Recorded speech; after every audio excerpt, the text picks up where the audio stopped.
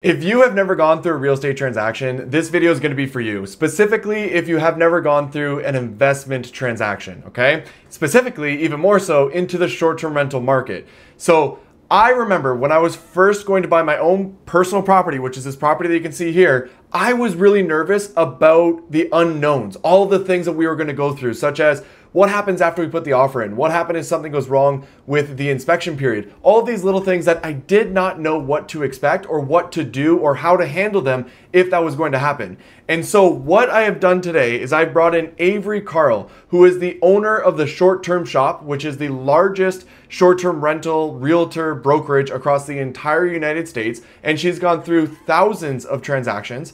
And so I got to ask her every single question that you would want to ask somebody, specifically her, if you're to be going through a real estate transaction. And so even if you're buying your own personal property and it's not an investment property or short-term rental property, if you haven't gone through the actual process and you have concerns, this video is going to answer all of that for you. Now, at the very beginning, we're going to be talking about a couple things about like what to look out for when you're hiring a short-term rental realtor, but then we get into the nitty-gritty detail of that process. And what I love about it is every single time I asked about a specific section, such as when we go through the inspection, what happens if stuff comes back? She would not only explain you should do, but then give a bunch of scenarios of how to handle different situations from her experience. So this was a very useful interview that gives you a ton of information and calms a lot of the nerves that you might be feeling if you haven't gone through it yourself. All right.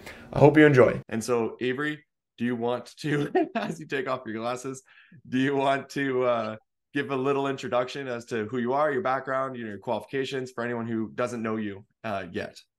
Sure. So my name's Avery Carl. I'm a real estate investor first. I've got 250 doors, no partners, and was able to do that over the course of about 5.5 years through strategically investing in short-term rentals. I'm the author of Short-Term Rental, Long-Term Wealth, my book over there. Host of the Short Term Show podcast and the CEO of the Short Term Shop. So we are the country's largest short-term rental specific real estate brokerage or team. If you're in the business, we're under EXP. And we have done over 5,000 short-term rental deals. So we have helped over 5,000 investors buy cash flowing short-term rentals. So I don't want to say I've seen it all, but I've seen the vast majority of things that can go really well in a real estate transaction and also go terribly wrong. So happy to share that experience. Love it. This is why you're the absolute best to be on here. And just Fuse just such badass things you just said there. Your own book, no other investors with your 200 doors, or is it 250 doors? 250. 250. I want to make sure I get that one right. And then also helped over 5,000 transactions, all specifically around short-term rentals. Yeah. Right? There literally is nobody else to be able to talk about with this stuff. And so you obviously have an outrageous amount of wealth around this, but we're going to take it all the way back to like step one, right? So for those people who are just getting started, never done a transaction before, just paint a picture for them what it's like to actually buy a property and work with a realtor. What are some of the steps they would go through? Like how would you explain that to somebody who's never done it? So I would say if you want to buy a short-term rental, you have to really choose your agent carefully, because any agent that you just walk up to and ask, somebody in the car line at your kid's school or your aunt or your cousin or so-and-so, if you say, hey, do you do short-term rental transactions? They're all going to say yes, whether they do or not, because they want your business, and there's nothing wrong with people wanting your business. Yeah. So you do have to do a little more research and dig a little bit deeper to make sure that they are knowledgeable about that. To give an example. Oh, go ahead. Oh, sorry. I was actually going to give an example real quick because literally right before I was hopping on this call, Taylor Jones, who's the head of acquisitions with TechVestor, we were just going back and forth. We talked for like an hour before hopping on, and somebody DM'd him saying, hey, I bought a home for $750,000. My realtor said it was going to make $120,000. And we just went and looked up the data like within a second, and the best you could probably do is about 70,000, maybe 80,000. And that's my goodness. The realtor said like, hey, that's how well you can do, right? Which is terrifying to me. So anyways, I'll let you give your example, because I don't think that person has true short-term rental experience. No, it doesn't sound like they do. No. So an example that I've had personally is back when we had an office in Nashville. We've since shut the Nashville office down because the regulations are too difficult to navigate. Yeah. I had somebody call me up, said, "Hey, heard you're the person to talk to about buying a short-term rental. I've already got it picked out. I'm ready to make an offer." And I said, "Great, let's see it." And he sent me the address and he goes, "It's beautiful." I mean, it was a beautiful house. It was a craftsman style, had been beautifully redone. And he said it was $1 million, which back in 2018, $1 million was a lot more than it is now. So this was a lot of house. It was really expensive at the time. And he said, "All right, let's make the offer." And I said, "Well, have you checked the regulations? Because this is by no means zoned to be a short-term rental." And he was like, "Oh crap. I didn't even realize there were things that couldn't be done." Jeez. And so if he'd called the wrong agent, somebody who doesn't do that often, they'd have written that offer and he may not have figured that out until after closing. Yeah, that stuff blows my mind because like imagine, because you know how much detail I go into before actually buying a property with TechVestor, right? And so for the people who are just out there like, hey, that's a good looking property, and then they just let's put an offer into it, I can't understand how those people operate at all. Yeah. They like, how much money do you have laying around that you can just be like, hey, let's buy this property and not even be too concerned about it? Such a mistake. Yeah. Anyways, but okay, so somebody is going to be, thinking about working with a realtor. Step one is ensure that they are a short-term realtor, a true short-term realtor, or have that kind of experience. And the good thing about the short-term shop is that everybody has that experience, right? That's why you guys specialize in it, which is so useful, which is why I wanted to make sure to have you on this call, right? So, but what would be sort of the next step? So they've picked the realtor, and now we go from there. Yeah, so there's a few questions before we move on to that you want to ask a realtor to make sure that they do have that experience. Because I know a lot of people, at least when they come to us, they've been doing a lot of research, like listening to all the real estate podcasts, not necessarily the short-term rental specific ones, those and things that, like Bigger Pockets is a great example. Great, amazing podcast with lots of great information. But if you start at episode 1 and work your way through, you're still in a lot of information that they were saying was the thing to do, 10 years ago. And then people are trying to apply it now. So, a lot of investors will mistakenly think, oh, the agent who answers my call first will be the one that gets the deal. Again, you could run into that situation that all that means if somebody answers your call is that they happen to be right there by their phone when the phone rang. Yeah. So you want to ask a few questions. You want to ask them, how many deals did you do last year? Of those deals, how many were short-term rentals? Because you want to gauge not only short-term rental experience, but just real estate transaction experience in general. So, a good example of that is I call them Aunt Susie agents. So everybody's got an Aunt Susie that's been in the business for 20 years and they do like 2 deals a year. Yeah. So 2 years ago, when there were like 100 offers on every single property, if you called up Aunt Susie, she probably would have told you, oh yeah, let's offer 20% under asking. Let's negotiate here. And she probably wouldn't have realized, because she hadn't done a lot of deals recently, that that's where the market was. And now 2 years later, the market's completely changed. Aunt Susie probably did one or two in 2021 and said, oh, okay, the market's crazy right now.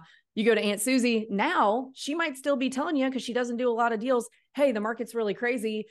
You need to offer over asking when you don't. So you need to not only make sure they have that short-term rental experience, but make sure they're doing a lot of deals, because that means that they have their finger on the pulse of what's going on in the market, what works, what isn't working, just what the general temperature is. So before you hop, so that's great advice. Like, it makes a lot of logical sense, which is what I'm a huge fan of, when something makes logical sense, right? So before we get to the next questions, is there a faster way for somebody to be able to figure out how many transactions somebody has done? Like, is there a website where people can see that?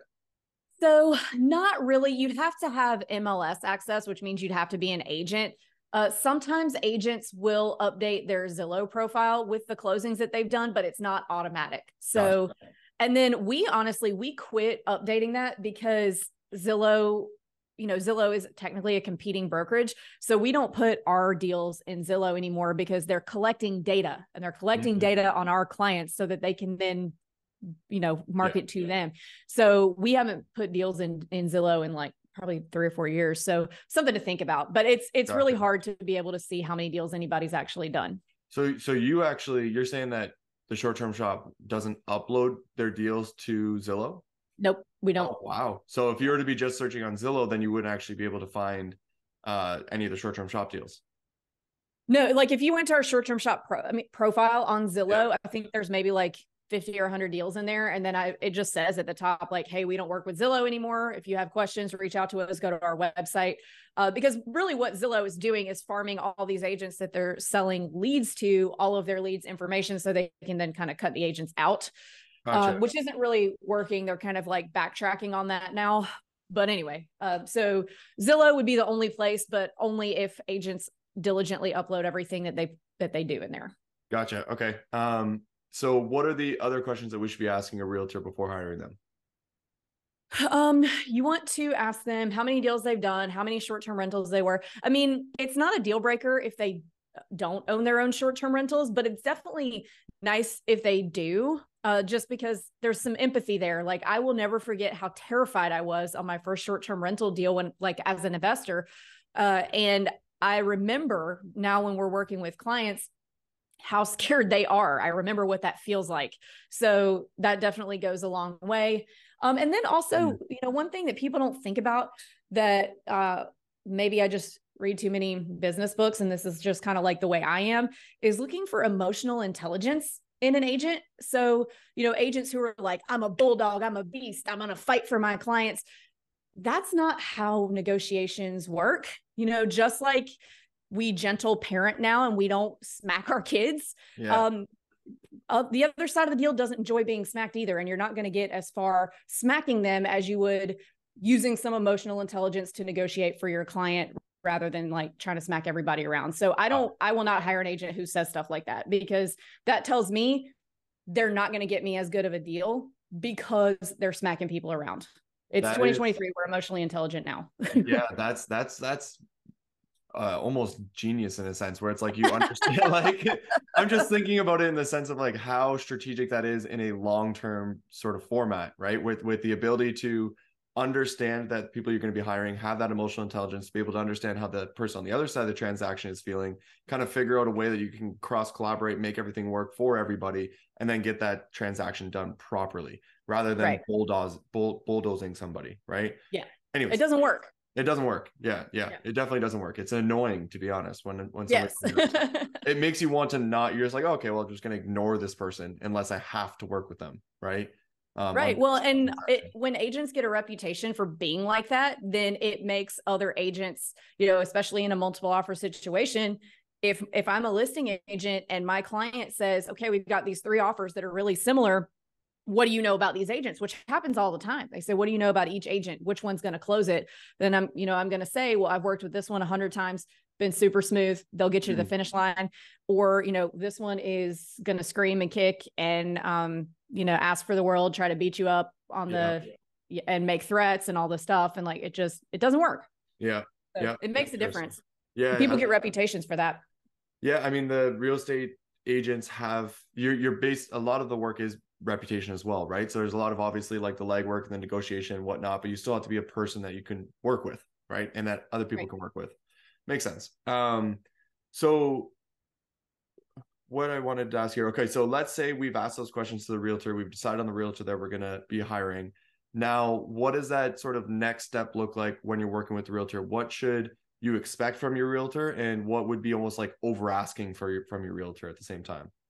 Oh gosh, I could talk about this forever. So in terms of sending deals, your agent should be able to send you deals, but a big part of being a real estate agent is a lot of driving. I know when I'm looking for a property in my free time, I'm cruising Zillow, I'm cruising realtor.com if I'm not licensed in that market, and I might find something that my realtor didn't send me. And that's okay. Like it doesn't have to be like, oh, well, I found this, so I'm not going to use this agent. Because just send it to your agent.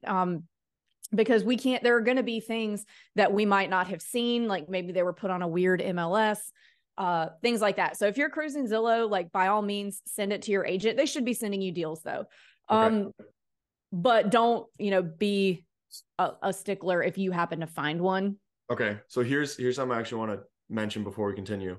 Okay. Everything that I teach my students is how to take all the data, condense it down to what's the best data, and then building a buy box off of that.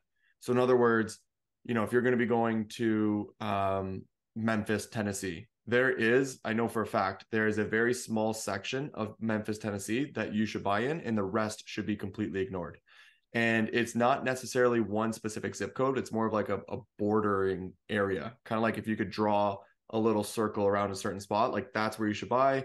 You should only buy, a certain size bedroom, and you can't pay more than this amount. And if you can do all of those things and find that property, then you're going to have a very strong cash flowing property, right? So, as a person who has gone through this training, has built out their buy box, and then goes and talks to a realtor and says, hey, realtor, this is the only thing I'm going to purchase, right? So it's like, can you find something that's within this buy box? How would that work on your end? So we'll definitely drill down to that buy box, but I would also ask my clients to have an open mind to the other things that might be slightly outside of that.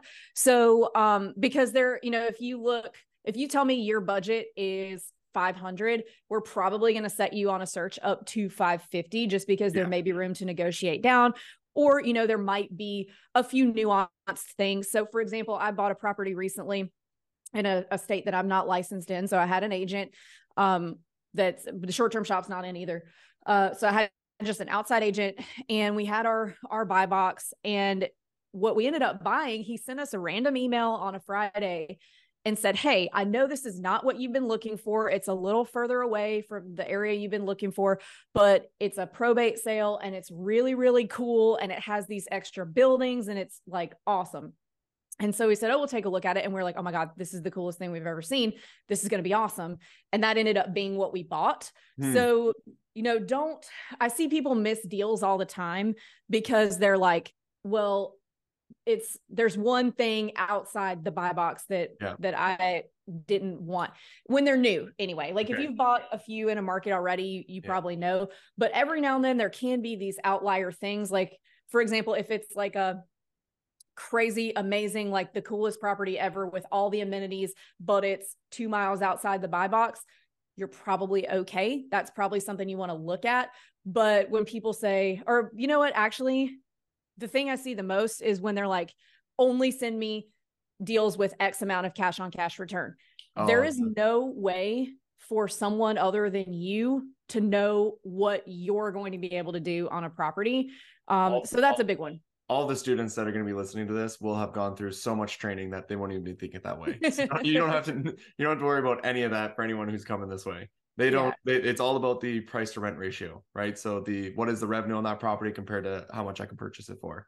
So the cash on cash, it will be like a sort of second to that. But one thing, so this is actually a good lesson even for me with the way that I've been teaching is I've been very strict on that buy box, but you are right where if there is something outside of the buy box, it could potentially work, right?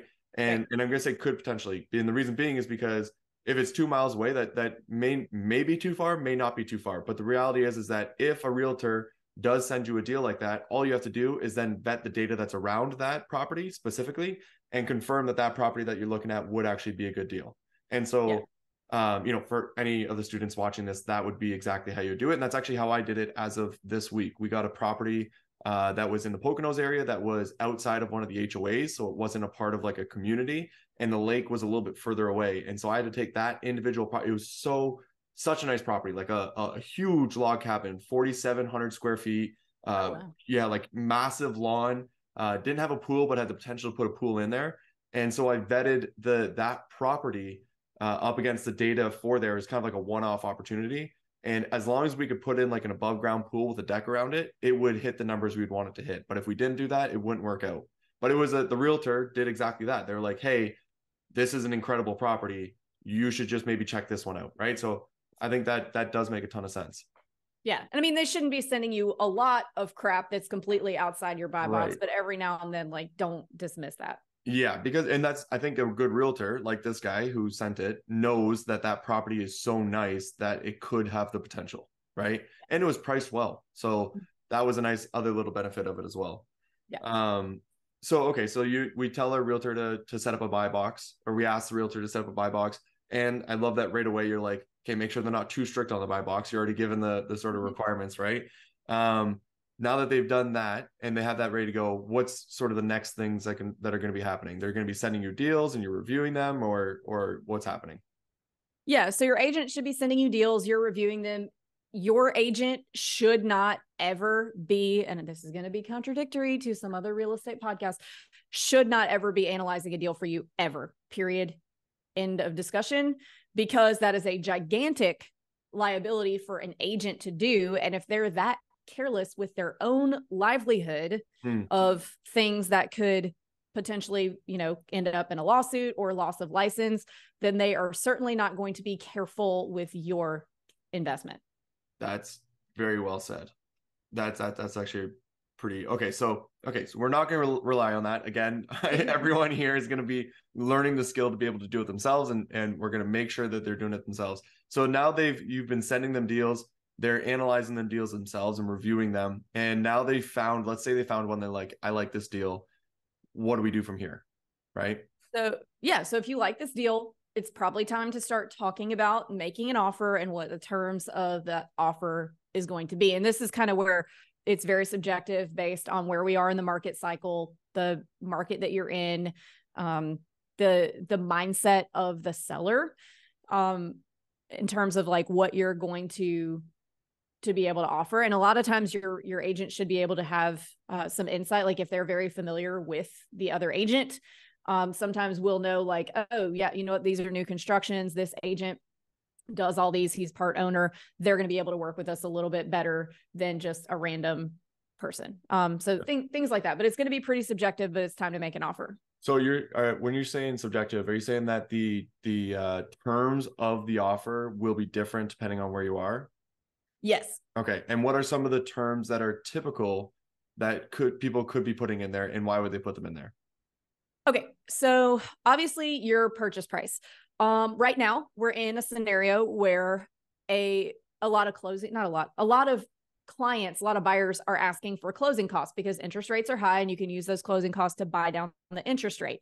So understanding that if say it's a $500,000 purchase price, if you offer 500 with 10,000 in closing, that's actually offering 490. You're not offering full price.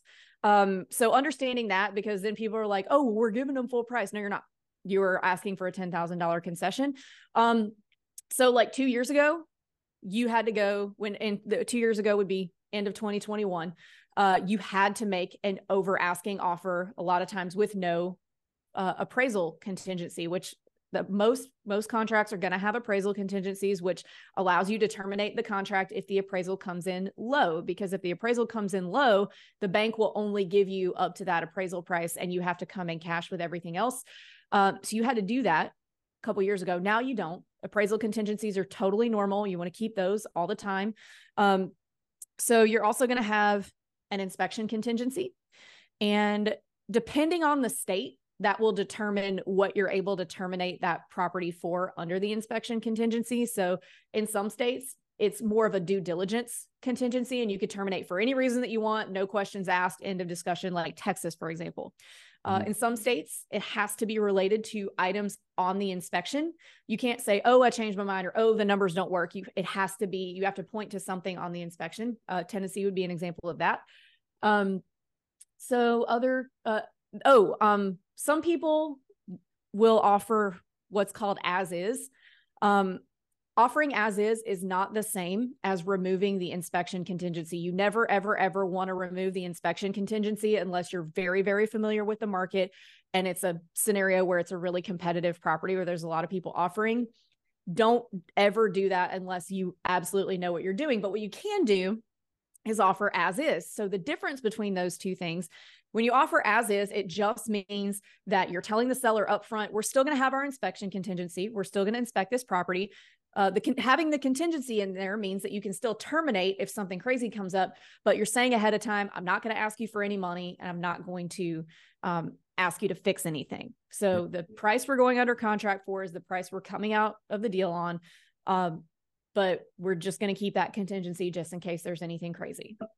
So all that's really helpful. And I want to mention that it's August of 2023 right now for anybody who's listening to this. And the reason I'm saying that is because you just mentioned a whole bunch of different scenarios that could potentially happen depending on the market at this time, right? So in other words, you were saying at the end of 2021, you had to ask for over asking. Right now, as of August of 2023, it's a different environment, right? Right. And there's going to be times where these different terms in the contract will make sense and will not make sense, right? So there's no stamp that works across the board for every single market and every single time frame. It's just a matter of that market, and your realtor should know how to put in an offer that could get accepted for your property, and not, if you need the ability to potentially back out, have the ability in there, right? Right. So in other words, your realtor should be the expert to know exactly what to be doing at that time frame, not yourself.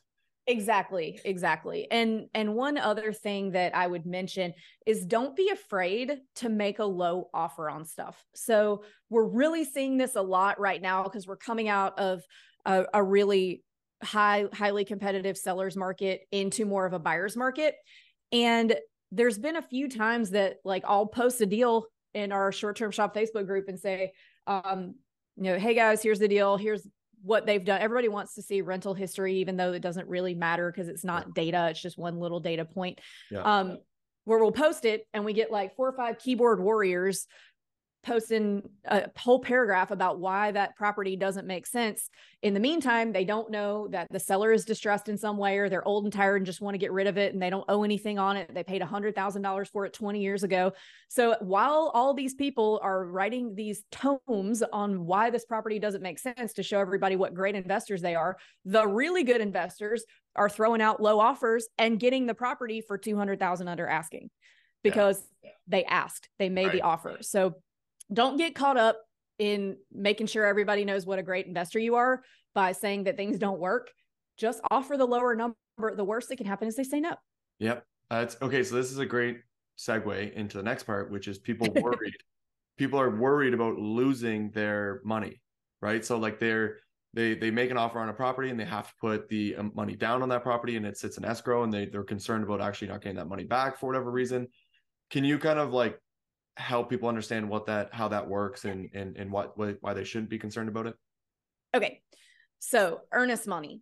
In some states, there's one earnest money deposit that's fully refundable if you terminate on the inspection contingency, appraisal contingency, or financing contingency. In some states like North Carolina, there are 2 deposits: an earnest money deposit that's refundable for those 3 reasons, and also an additional due diligence deposit that is not refundable, period. I don't know, there may be other states like that, but if you're buying in North Carolina, there's 2 deposits, one refundable and one not. But we're talking about earnest money deposits right now. So the ways that you terminate, and it's going to be state dependent, and there will be different customary reasons in markets, is it for one of those 3 contingencies. So an inspection contingency would be, hey, there's some things on the inspection we're not happy with, we're going to terminate. Financing contingency is if for some reason you no longer qualify. Now, you really truly do have to not qualify to be able to use that contingency and get your earnest money back. The lender will have to write an official letter that they could lose their license if they lie about. So don't put them in a position of, you got cold feet, hey, please write me a letter that says I'm denied because I don't want to buy this property anymore. That's not cool. Don't put somebody else's livelihood in jeopardy because you got cold feet. So, but if you really don't qualify, no problem. They'll write it. Appraisal contingency. So some states do this differently. Like in some states, the appraisal contingency is kind of part of the financing contingency, and sometimes it's separate. So in a lot of states, if the property does not appraise, you have the ability to terminate and get your earnest money back. Now, ideally, you would be able to negotiate the seller to come down to that appraisal value, or maybe you guys meet in the middle somewhere, you pay a little extra cash, they come down a little. Or I've seen, in the worst, most competitive scenarios, buyer just pays the extra cash to get up to that appraisal. We don't really have to do that right now because it's a buyer's market. So most of the time you're seeing sellers come down to appraisal value, or at least negotiate, but you can terminate on that. And so those are the 3. And where I see buyers mess up and get their earnest money, have their earnest money jeopardized, is when they try to get really cute with the contingencies. Like, oh, I'm going to make an offer on 10 properties, even though I'm pre-approved for 1. And whichever one I can get to come down the most, on the inspection, that's the one I'm going to go with, and I'm going to terminate the other 10. Well, in some cases, you have to show exactly why you're terminating in the inspection. In other states, you don't. But it's when you start doing stuff like that and acting in bad faith that you can get in trouble, because most states in the contracts, you can lose your earnest money for what's called acting in bad faith. And all of that, when nobody can decide who's acting in bad faith except for a judge. I haven't ever seen a lawsuit happen where that happens. But if you start getting a little slimy and doing some weird things like that, it can happen. So keep that in mind. Like I said, I've never seen it happen, but I don't want anybody listening to this webinar to be the first one. Yeah. Okay. That's a really good point to be said there. So as a sort of summary there, there's multiple different reasons as to why you'd be able to get that earnest money back, right? And the earnest money, how much typically is earnest money? Because obviously it's not the full down payment that you're going to be putting down, right? So how much is that typically? Depending on the market in the state, anywhere between 1% and 3% of the purchase price is typically what we see for earnest money. That can change. So like if a property's been sitting on the market for ages, you can probably get away with less. If it's really, really competitive, just hit the market yesterday and there's 20 offers already, the higher your earnest money amount, the more seriousness it kind of shows that you want to close the property. Gotcha. So that can make a difference in getting your offer accepted too. Okay. I've actually talked people into losing their earnest money to just back away from a deal, because they'll have me evaluate the properties to figure out like how much it'll actually make, and I'll do that, and I'll prove to them like, hey, this is a really bad purchase. You know what I mean, this is a really bad decision, and they're like, well, we're going to lose our $3,000 that we just put down on this. It must have been one of those scenarios where they wouldn't be able to get the money back, and I told them, I'm like, yeah, but if you go ahead with this property, you're going to lose like thousands and thousands more, right? And they understand that logically, and they're like, okay, worth it. And so they lose their money.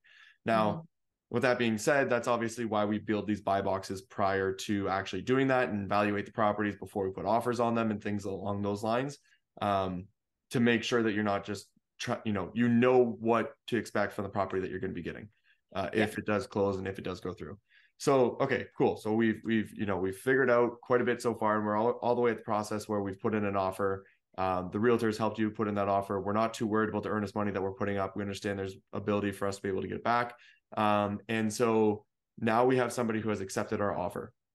What happens next? So offers accepted, you send in your earnest money, typically to the title company, and now it is time to start scheduling inspections. Okay. I actually forgot one thing before I get to that point, and this will be a bit of a segue. So to be able to put in an offer, what do I need to have ready to be able to do that? So in some cases, they're going to want to see a copy of your earnest money check. That's pretty old school though. I don't see that happen too much anymore. But you do need to have either proof of funds if you're paying cash from your bank. Some agents will accept a screenshot where they can just see your name and the amount that's in the bank account. But sometimes they want to see an official bank letterhead letter, or you need a pre-approval letter from a lender. And so you don't always need a pre-approval letter. Is that right? What you're saying? Sometimes you just need the money. Yeah. If you're paying all cash for the property, not just the down payment, you just need that proof of funds. But if you're getting any kind of a loan, you need to be able to show that you're able to get that loan. Okay. So the pre-approval, this is a good segue to kind of plug the mortgage shop, right? And so the mortgage shop is another company that you own. Is that right? Partially, yes. Partially. Okay. And the mortgage shop is specifically focused on short-term rental loans? Yep. Okay. And do you guys do just traditional loans? Do you DSCR loans as well?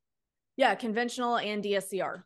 Okay. And I'll likely have another call with somebody maybe on on that team to help other people understand everything around that world, because we're not going to get into that along with also getting into work with real. Right.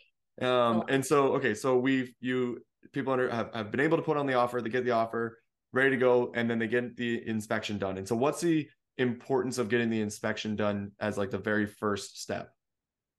So you want to see, typically you'll have, the contract will lay out a certain amount of time that you have to get the inspection done. Usually it's between 10 and 14 days.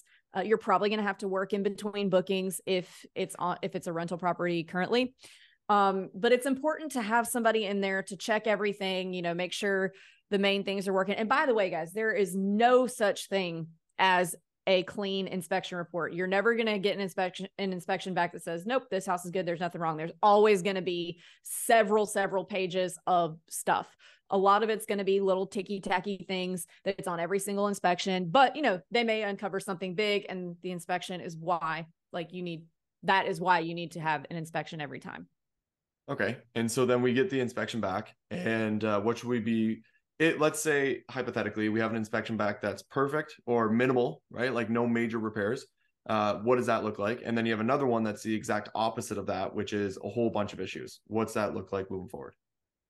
So again, it's going to depend on the market. And this is where consulting with your inspector is really important. So a lot of people will just tell their agent, just book me whatever inspector you normally use. They never call them. They never ask any questions. So you want to call and ask, because there are certain things in certain markets that are going to come up on every inspection, and then some things that are bigger deals. So you want to ask them what those things are. Like down here at the beach, everything corrodes. Anything outside that is metal is going to have rust on it because we live in the salt air, but other places it's not. But I've seen people almost lose really, really amazing deals because there was corrosion on the HVAC unit. And I'm like, oh my God, you're getting this for, it was, okay, I'll just tell you what the deal was, because she won't care. It was $650,000, one tier back from the beach in Miramar Beach. And it was a little bit of a fixer upper, not too bad. That house is easily worth $3 million today. And she almost didn't buy it because there was corrosion on the outside HVAC unit, which there is on every single property down here. Oh my God. So, but that's, you know, why you want to talk to your inspector and figure out what's normal, what isn't normal. Right. And the main mistake that I see people make with inspections is saying things like, oh my God, this light switch is crooked. Think of what else they're hiding from us in the walls. And they think that, like, because there's one or two things that aren't perfect, or, you know, that have wear and tear, that the entire thing's fallen down. You just can't see it because it's inside. That's probably not the case. But they psych themselves out because, oh, there's a few things that should have been fixed. Think about what all the other crazy stuff that he didn't even find was. Right. That's not real life typically. Gotcha. So anyway, but you want to just talk to your inspector. They'll be able to tell you what they see every day and what is not normal, and what you might need to have looked at further.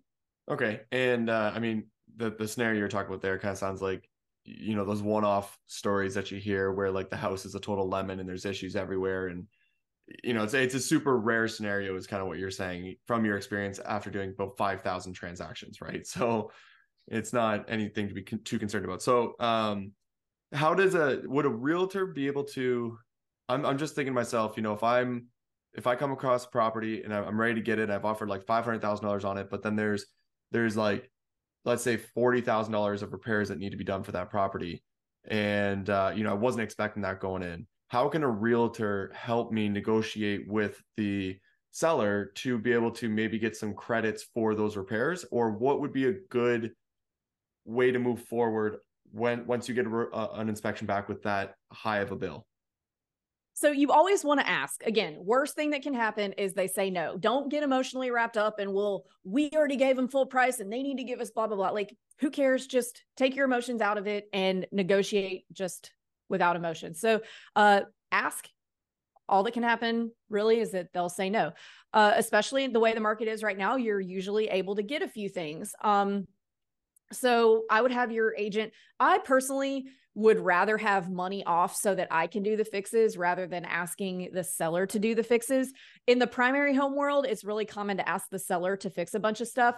But as an investor, I know a seller is going to just half-ass everything and just bare minimum. So I want to have control of the quality of my own repairs. So I typically ask for money. A lot of times you can get more if you ask for money than if you ask them to fix things, because especially if you're buying, what we deal with is a lot of out-of-state owners who it's actually really hard for them to coordinate getting any repairs done. So I prefer that, but some people prefer to just have it done and they don't want to mess with it. So there's no wrong way to do it, but that's the way I prefer to do it. Always ask. And if they say no, like that deal I was talking about a minute ago, the inspection wasn't fine, but we came up with a bunch of, like, we really, really dramatized a few things. And we're like, we want $100,000. It's completely ridiculous. And they were like, nope, we're going to sell it to somebody else. And we're like, okay, thank you. We'll see you at the closing table. So like the worst that can happen is they just say no. They know. Okay. Yeah, but it doesn't hurt. You always want to ask and try to get a few things if you can. Gotcha. And just to confirm on this, the communication is happening between the realtors, not the individuals, right? So you're me as the buyer, I'm talking to my realtor and saying like, hey, let's ask, or you're advising me on like what we should do, right? And then you're their realtor. Yes. So the agents are talking to each other, and not the buyer and seller, because things get emotional. Big no. Do not do this. Don't go find the seller or the other agent on Facebook and reach out to them directly if you're getting butthurt about negotiation. So that's actually, I've seen that happen when I've been the listing agent. We had a new construction. It was like a 12-bedroom lodge, and the buyer wanted, it took like 8 or 9 months to close because it was pre-construction. Oh. The buyer wanted $200,000 off because the market had kind of changed over the course of the time they were under contract. Right. And of course the builder was like, no, this is what you're under contract for. And the buyer was so mad that they wouldn't give him $200,000 that they found my contact info, or my agent's contact info, who works for me and mine, and sent us this scathing email. And I'm like, I mean, okay. Yeah. I mean, they went under, so that's a ridiculous scenario. I understand where they're coming from, but the reality, I get it. Yeah, I totally got it. Right. But they bought it when they bought it, right? And the builder is building it based off of what they bought it for and everything, right? So there's so many other factors. That's just an unfortunate situation for them. I get both sides of that for sure. I would not want to have had the market change. But the thing is, like, that property wasn't worth less. They just wanted a discount, and I get it, but I also get being a builder and having expenses. And out of curiosity, what ended up happening with that deal? I think they did get 50,000. Okay. So they just, to make them a little bit happier, gave them something, which is still, they gave them $50,000. Yeah. Yeah. Like, that's not a little. It's a little compared to 200,000, which is probably why they asked for so much to begin with. But a door in the face method. But yeah. Wow. Okay. Interesting. So it makes sense. I'm loving this as we're walking through every single last little step and not really missing out on too many things and going through these different scenarios at each different step, right? So we've now gotten all the way through the point where we've passed the inspection. We're happy with the home. You know, we've negotiated, and I think we're just ready to close. Is that right? Or is there anything else that I'm missing after that? There's one more thing that I've seen people do a lot that's really detrimental to you in the negotiations point. Don't ever mention the L word, which is lawyer, in negotiations, unless you are serious and it is to that point. Because I'll see a lot of people who think they're like these shrewd business people who start saying, well, you know, tell them if they don't give me this, then I'm going to get my lawyer involved. That is the best way to make all negotiations stop. So what happens is when lawyers start getting mentioned, the agents are like, all right, we're going to have to hand this off to the actual attorneys. So unless it's a situation where you really are, you know, there is a legal issue and for real, and not just, you know, you're threatening someone, don't do that, because it's not going to make someone go, oh yeah, I guess I better give them this thing they want. It's going to make everybody stop and not want to say anything to anybody else and say, okay, well, we'll let the attorneys handle it from here. And that costs you a lot of money too. Right. So unless it's a real issue, don't throw that word around, because it's going to backfire. It's just going to stop all negotiations because nobody wants to be involved. Gotcha. Okay. That's great advice for anyone who might be thinking about that in that scenario. Yeah. And so we passed all of that. We passed the inspection, and what's the next step from there? So typically then the appraisal will happen, which you don't have to do anything for that. Lenders order the appraisal and coordinate that whole thing. So you're just waiting to see if it appraised. Okay. And we get the appraisal back. And if it comes under, so say you're buying a home for $500,000 and the appraisal says it's only worth $450,000, explain that scenario for anybody who has never experienced it before. Sure. So if it comes in under, there's 3 things that can happen. 1, you can ask the seller to come down to the appraised value. That's the best outcome. 2, you can terminate the contract. Or 3, you can come out of pocket for the difference or negotiate to some point in the middle. Typically right now we're seeing a negotiating to the middle or seller just coming down scenario. But in really tight sellers markets, you can see sellers refuse to come down to appraisal value. Gotcha. Okay. In which case you could terminate and get your earnest money back. Okay. And so, for anyone who hasn't gone through this before, right? If the bank says the property is only worth $450,000, they're only going to give you a loan based off of that amount, right? So you have to put 20% down, let's say, on $450,000, and you have to come out with the other $50,000 for the seller, right? So you have to come out with more money than you were expecting in that type of scenario. And right. So, yeah. So, and what you're saying is some people are negotiating to the middle, which means that people are in that scenario, they are willing to pull out some cash and give directly to the seller just to be able to close that deal. Depending, on the quality of the deal. Yes. Yes. Always depending. That's sort of like the very first thing, always dependent, right? Okay, cool. So we have agreed on the appraisal. That's pretty straightforward, easy to go. Could be a negotiating tool, could save you some money, but every scenario is going to be a little bit different. We've passed that process. Now what's the next step from there? So at that point, it's really just waiting on the lender and title to get everything ready to close. At this point, the lender is probably going to ask you for a lot of documentation that you're going to feel like you already gave them 6 times. And that's just the way it goes. It's part of it. And there may be a few final items that underwriting asks questions about, like, hey, whose name is on this loan? Is that yours? Is that your spouse's? Is it together? Student loan stuff, like anything that underwriting finds, they might ask for a little documentation of. Don't get frustrated with them. It's like that everywhere. It's just a thing. So you got to get through it. Could you define underwriting? Yeah. So your loan officer will do your initial pre-approval process, and they'll get you through that. And then what they do once you get under contract is they send it to, for lack of a better word, so the underwriting department is kind of like an auditing department.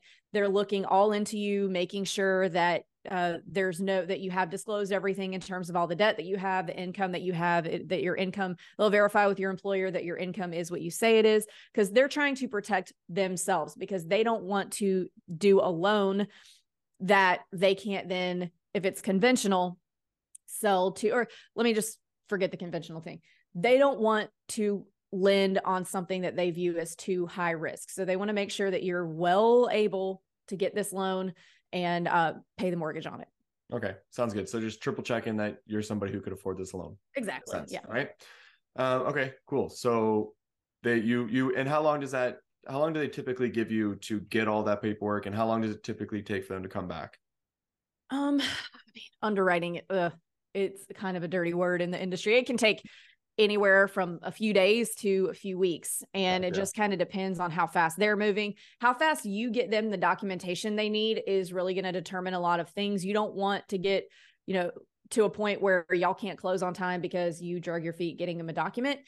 So try to be as expedient as possible when getting them the things that they need. And sometimes it's going to sound dumb, like whose name is on this student loan? Well, obviously it's mine.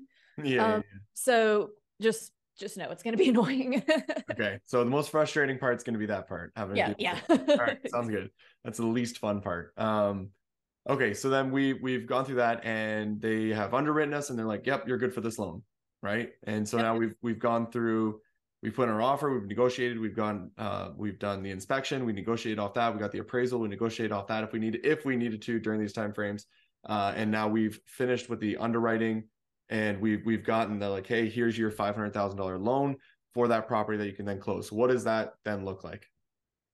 So the closing process will either, if you want to close in person, you'll typically go sign all the docs at a title company, or a lot of people will close remotely because they don't live near the property. So you can, there's a few ways you can do that. There's a notary at every UPS store, which is typically what I do. There's mobile notaries you can call that will come to wherever you are, your office, et cetera, and have you sign in front of them. And that's really it. Sign your documents, send them back. And typically, depending on the state, you may not get keys immediately. Keys might not be given until the loan has fully funded. So that means the money has left the title company and gone into the seller's account. So if you're coming into town and you want to stay in your property that night, especially if you're closing on a Friday, just know that might possibly not happen. So I always just close remotely and then go like the next weekend, just to avoid anything like that. Gotcha. Okay. That's a good tip for anybody that's eager. You know what I mean? That's like really excited and like wants to get the keys, but it's like there's a little bit of a time lag, like just so they're prepared for that, right? Setting their expectations properly.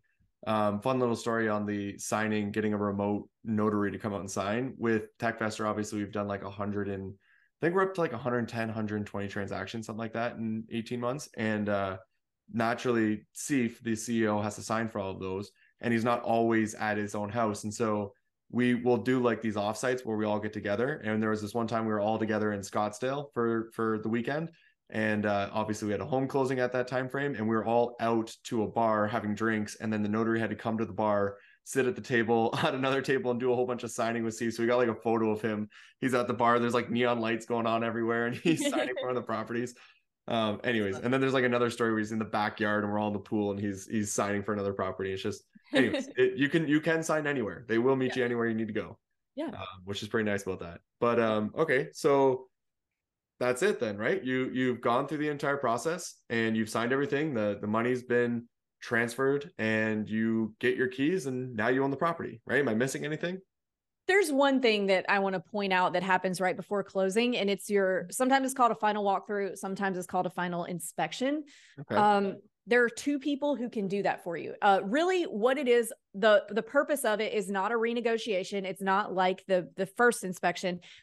The purpose of it is just to make sure that the property is in the same or better condition than it was when you got under contract and when it was inspected the first time.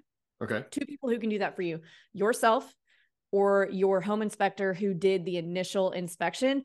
So they're checking to make sure that things were done and done properly. Your agent is not one of those people. Okay. That's a liability. You either need yourself or your inspector, preferably both of you, because agents are not licensed home inspectors or licensed contractors. And I mean, I couldn't tell you if something is fixed right. I'll be like, it looks like they did something to this, but I can't say, oh yes, they did this adequately. Good example, thing that's happened to me when I was new. I would just go video. I didn't think about it. And I actually didn't realize that in a lot of states, including Tennessee, realtors are not allowed legally to do final walkthroughs. So I did one for a client. He was like, well, just go video it for me. So I took a video, walked around, did 360s of every room, left, everything was fine. 2 months later, he called me like mad as a wet hornet because there was the floor around one of the toilets was soft and squishy. And there was really no way I would have known that unless I had actually sat on and used that toilet. And I didn't. So somehow the inspector didn't see it. So anyway, I am not home inspector. So I wasn't checking, squishiness of floors around toilets and things like that. I've seen another time where an agent did it in a state where it's totally normal to use PEX pipes under the house. And the buyer was from a state where that's not okay, like a really cold state. And so agent did the final walkthrough, buyer closes, buyer comes for like Christmas or something and gets under there and looks, and it's PEX pipes. And he wants to go after the agent because the pipes aren't what he wanted it to be. Like, how in the hell does an agent know that? So, and she wasn't getting under the house to look. Right. So yeah, it's just best for you as the buyer to avoid those kinds of situations. Also, it's not always legal for agents to do it, depending on the state, for you or your home inspector to do it. That makes a ton of sense. Most likely probably just best to have your home inspector do it and pay the money it's going to cost to have them do it, because that's what they do, right? Yeah, it's usually cheap too, like $7,500. Yeah. How much did you say? Sorry. At least in the markets that we're in, it's like $75 or $100 to have them go do the reinspection. It's not much. For a second there, I thought you said $7,500. No. Oh, that's cheap. No, it's not cheap. Yeah. So I mean, this is the thing where if it costs you $75 to do this final walkthrough, why would you not spend it after spending, potentially hundreds of thousands of dollars for a property, right? It's like, why would I always think about this? Like, why wouldn't you do your due diligence before dropping that amount of money on a property and moving forward with it. Like, why do people not check their data properly or do the work it takes to do that or hire somebody to do that or whatever it may be? So that you're ensuring that your investment's actually going to be profitable, right? Right. Anyways, it's the same idea, same logic. It's like it doesn't cost that much in comparison to what you're about to spend on this property or invest into it. Right. Okay, so great last little pieces of advice there for anybody. It also just helps them understand like what your realtor can and cannot do.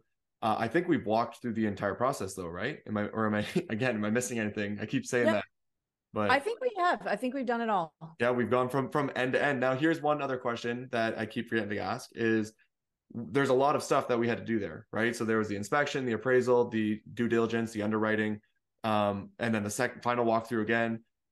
How much time do I have to do all that? And does the amount of time that I get that I request matter? Yeah, so there will be kind of standards in each state. So for the inspection period, usually 7 to 10 to 14 days. Typically you'll have 3 to 5 business days, depending on the state again, to get your earnest money in.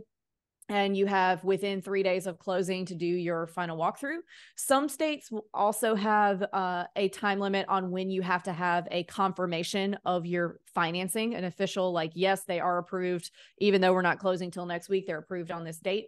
So typically that can be written in. That's a Florida thing, but probably some other states too. If it's a really competitive property and there's a lot of offers, the shorter all those timelines are, the better off you are. If it's, a property that's been sitting on the market for a while, you could probably get away with longer. But typically right now we're seeing the average contract days to close is between 30 and 45, typically 30, 45. If we need to extend because, there's a foundation problem, we need to get a foundation person to look, things like that. And if okay, so that's a good actually scenario you just brought up there. So if somebody does say, hey, you 30 days to close, and then they find an issue, can you extend by 15 days if you need to? Yeah, you can ask, and all parties have to agree and sign an amendment that says they agree to that. But yes, you can. Okay, so pretty straightforward. So good to know. Gives everybody a bit of a timeline of what to expect. And all of this starts as soon as your offer is accepted, right? So it's not as soon as you put it in, it's as soon as accepted. I feel like that's pretty straightforward, but just want to make sure that that's said. Now, yes, when the seller signs. Exactly. Okay, cool. And anything else? Let's start out one more time. I think we've pretty much covered it. I think so too. I think that gives like a really good understanding of what to expect all the way through. Again, first time home buyers, if they're going through this is how it would end up working. Obviously, we're doing so much due diligence on the data prior to actually being able to get the property. Just want to make sure though that you now have a true understanding of when you're working with a realtor, what to expect, how that's going to go, and all the way through that process, so you can actually get that home and it's going to be profitable for you, right? So Right. Your realtor should be the expert. And again, Avery's short-term shop is the number one short-term rental shop in the entire country. So it only makes sense if they have a shop in the or a location within the market that you're in to work with them, because they are the most experienced, which is why I have you here. Do you want to give a little bit more of a plug as to why people should work with short-term shop and the mortgage shop if they're going to be moving forward, and how they can reach you? Like, give everyone every possible bit of information that they can have so that they can make the best possible decision moving forward. Yeah. So you can reach us at theshorttermshop.com. Phone numbers on there, emails on there. Click schedule a consultation. So we've got offices in 20 markets. So we've got something for everybody, budget wise, something for everybody, type of market wise. So we offer a lot of options for our clients. We also teach all of our clients how to self-manage their properties for free while they're still under contract. So you're going to learn everything that you might learn in a $10,000 guru course. You're going to learn that while you're under contract with us before you close. So by the time you close, you know what you're doing already, and you're not just floundering around with this huge investment that you've just made. And then you have us, for support basically forever, to help you through things if you have any problems. That is awesome. I actually didn't know that, right? Because like the main thing I do is provide people with the skill to be able to analyze the data to make a good decision, right? The part that I don't teach about is how to actually manage the property, because I always say it's when you have one property, it's so easy and you can figure it out. But if you get the wrong home, it doesn't matter how well you manage or how well you put it together, you're not going to make anything, right? You could figure out the best messages to send to somebody or clean it the best possible way. But if you're in the wrong spot and you bought it for the wrong price, then it does not matter, right? Right. And so I don't teach too much on that because I don't think it's as relevant as getting that part right. And that's what I do best. And so knowing that if somebody goes through the short-term shop, they're actually going to get a crash course on how to manage it, right? So now they've bought the right property in the right spot, and now they're getting the crash course. So that's awesome to hear. I didn't even know that. Yeah. I got a little bonus. Awesome. Okay, cool. So I think we covered everything. We just hit an hour, which is awesome. And we got through everything in an hour, which is crazy. So thank you again for being on here. I appreciate it so much. And again, Avery did give her information of where to reach out. Just Google short-term shop and you'll find them. Okay. And also she has a really good podcast that you should definitely listen to. So that's my final words. Anything else you want to say? I think that's it. Thanks for having me. All right. Appreciate it. Thanks, Avery. See ya.